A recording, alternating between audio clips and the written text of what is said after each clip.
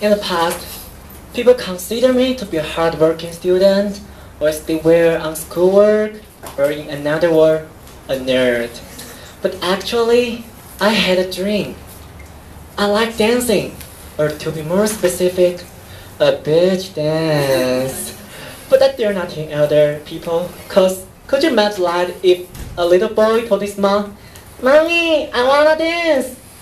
"Oh, that's great, I can find you a dance tutor, but what kind of dance?" "Like Britney Spears and Jolene Tsai do. Go, go sister, go, go brother, like this." And his mom, "Oh my boy, tell me the truth. Did you see too many Thailand movie recently? Or you wanna do sex change surgery and like Jolene Tsai have a G cup? Oh gosh." Then this anxious mom would bring her little boy to a psychiatrist directly. So I decided to become a bathroom dancer. While I was taking a bath, I imagined that I was standing on the stage of Broadway.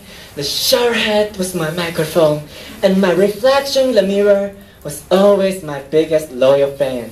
He had no choice, by the way, yeah? But dancing in the bathroom was very dangerous.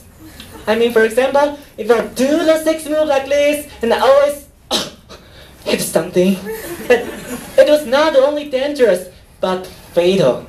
One day I danced to exactly like I did a whirl on the wet and smooth floor. La la, ooh, la, la. Then my mom asked, "So, what's happening inside?"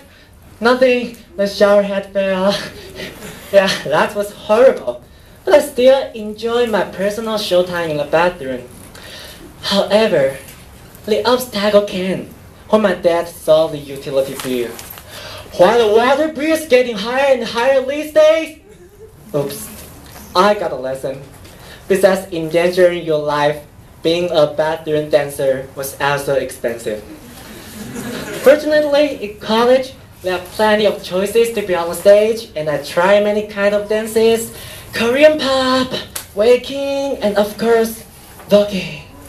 I spare no efforts to try to practice this move better and be sexier than Beyonce. It is better in the bathroom too much, right? I can stand on a real stage, dry floor, and of course more than one viewer. Yeah, when it's time being on stage, I enjoy seducing the audience, strutting my stuff, and dancing crazily to the groove. Wow, I could never forget that feeling. It's the passion and energy in my life. However, there was always a nightmare in the childhood bothering me. You can hear that my voice is kinda sissy. Okay, I know you are thinking like you're not kind of a totally a super sissy. Okay, fine, I'll accept that. So when people hear my voice, they may always or giggle at me. So one day lad, when I went by my brother in the basketball court, I shouted, "Brother, it's time for home." His friend just first and said, "Hey dude, what happened to your brother's voice?" And my brother even added fuel to the fire, saying, "I have the same question as you since he can talk." My lovely brother, I know they didn't mean to hurt me, but such situations did bother me a lot and happen. Gradually, I was getting afraid of showing the real me.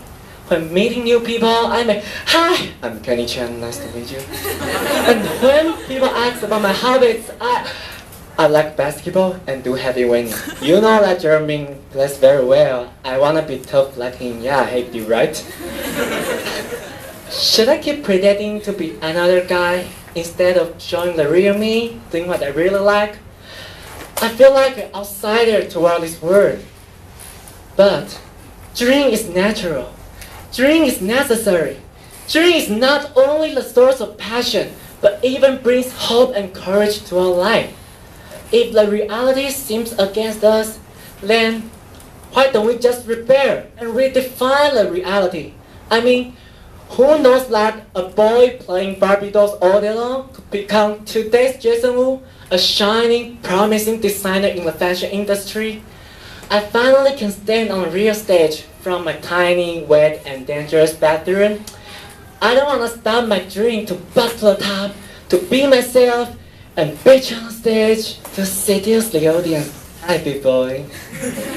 I figure that there's always a bitch in our heart, and you, and of course you have a little sweet bitch in your heart as well. That little sweet bitch motivates you to pursue your goal, your passion in your life. But we always prison her deep in our heart while she was craving, please, please let me explore and the primitive desire you wanna pursue. So just unleash her and follow your heart boldly. If you don't keep that bitch down or prison her, she'll definitely lead you from the bathroom to your own right stage.